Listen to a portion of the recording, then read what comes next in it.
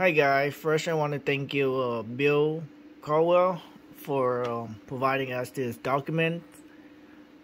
Today we're going to set up the Modbus S485 for Huanyang GT Series 2.2 kilowatt VFD and Spindle. Here's the VFD box of the GT series. First, you gotta open the front, and there's a jumper for RS485. It's J7, right there, J7, and here's the jumper. So you gotta open and verify, is there a jumper on the bottom and there's a pin on the top. So make sure the jumper is on the bottom and leave out one pin on the top. As you see closely. Yep. Some VFD box, the pin could be opposite. So make sure the jumper is on the bottom and leave one pin on top. Okay. Let me close this. Bear with me, guys. I'm holding the phone and do this at the same time. It's kind of hard. So, holy crap.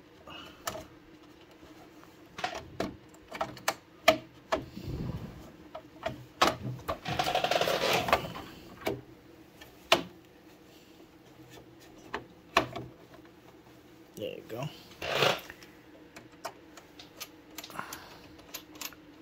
Screwed up. Power on. Here's the document from Bill Caldwell. He and I was talking on email, and he's helping me a lot to enable this Modbus RS485 GT Series.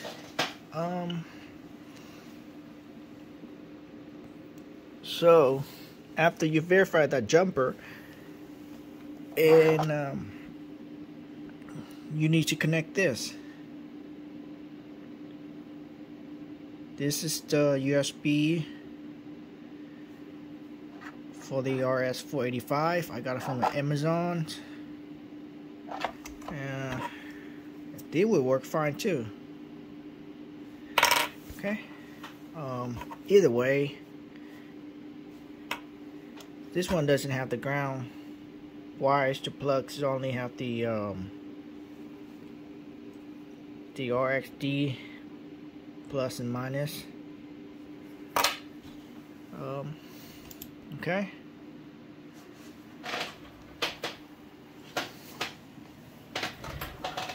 Now what you're gonna do is programming that VFD box.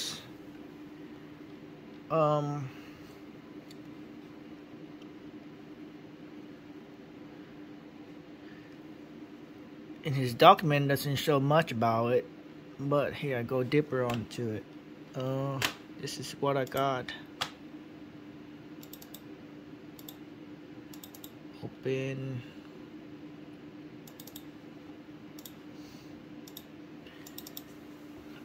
I will provide this to you guys so you can program in your VFD. It's all the parameters right here. Okay. It's what I'm gonna do. PO set 0. PO 1, 2 for RS485.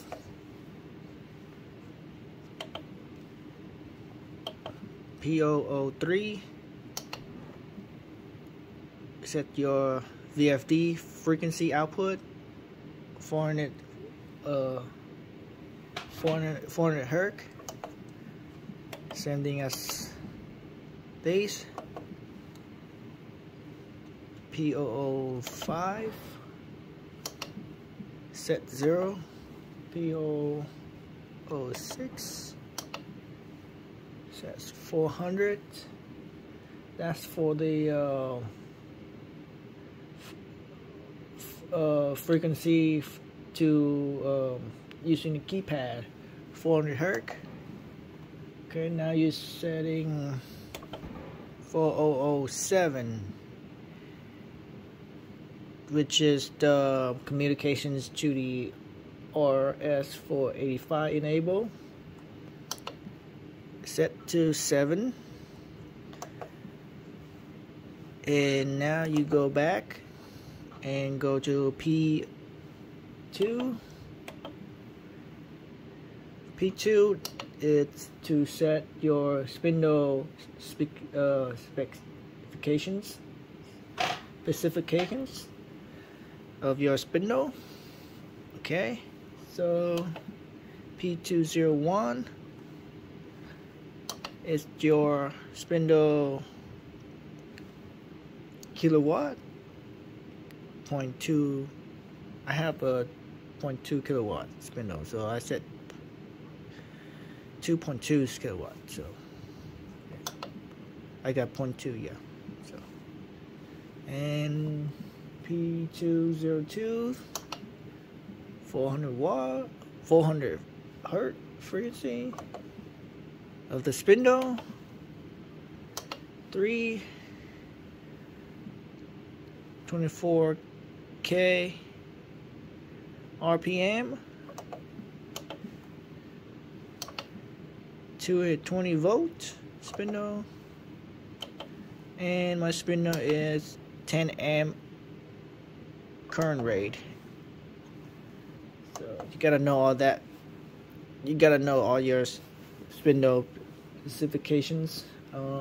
Now you go to PC group series for RS485 communications. PC. Okay. So what, based on the manual saying that PC00 is your local address of your USB.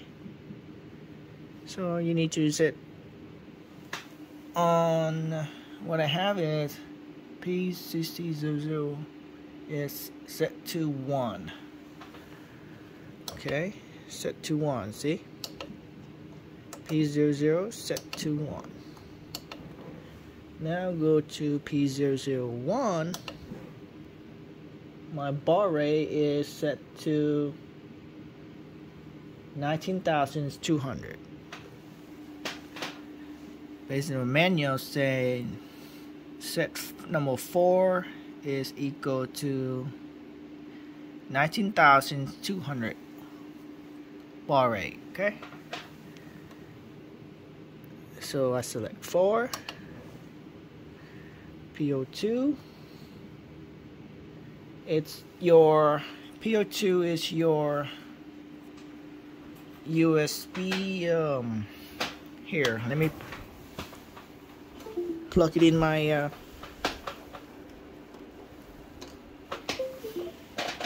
USB. First you need to go to Windows System and Control Panel,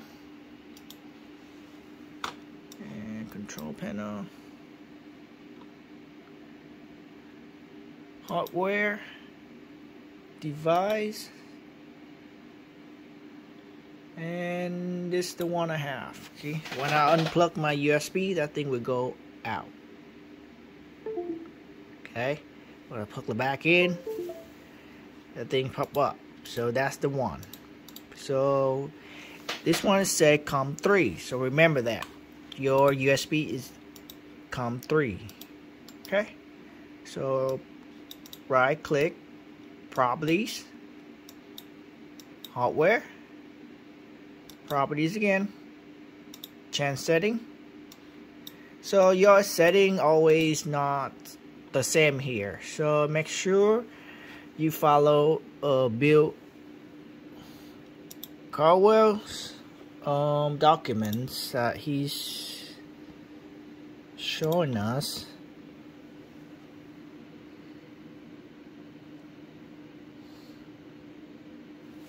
See, right here. And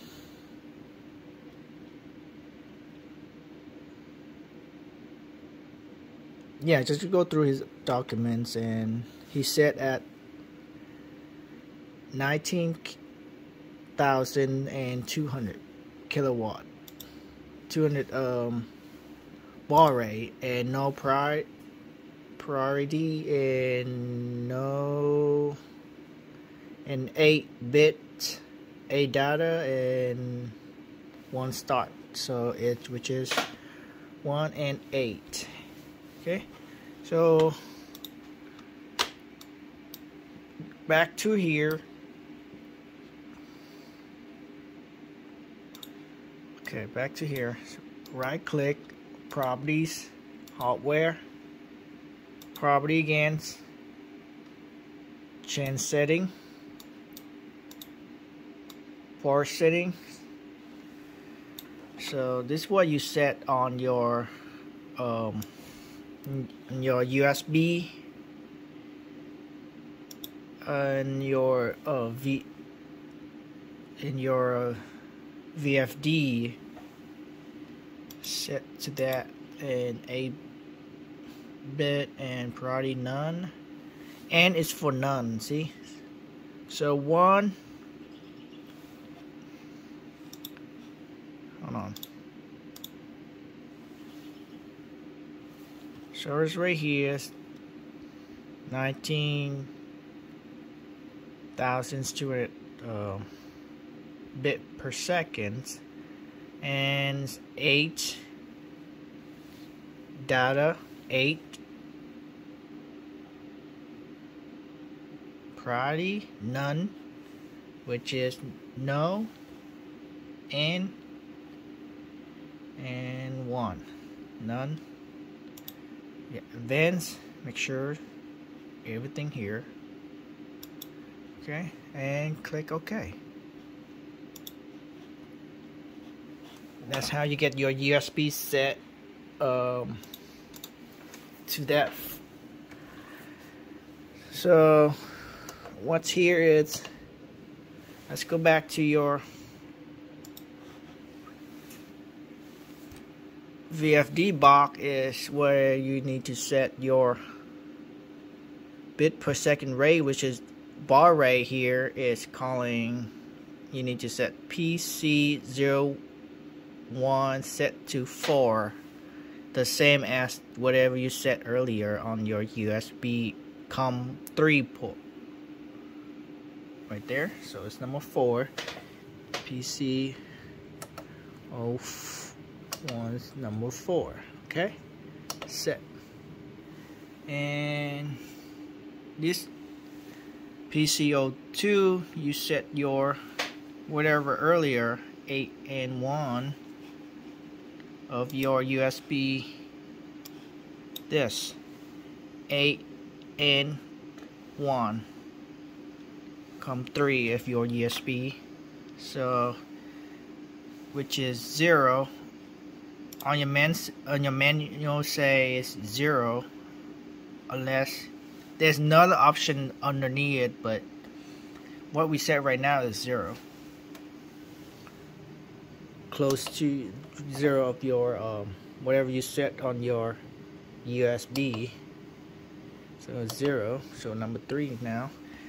This one is set to 1 millisecond time delay communication. So as soon as you put your MDI coil spindle, it's acting like 1 millisecond, like instead of waiting 10 minutes or 10 seconds, you know. So just set 1. Okay.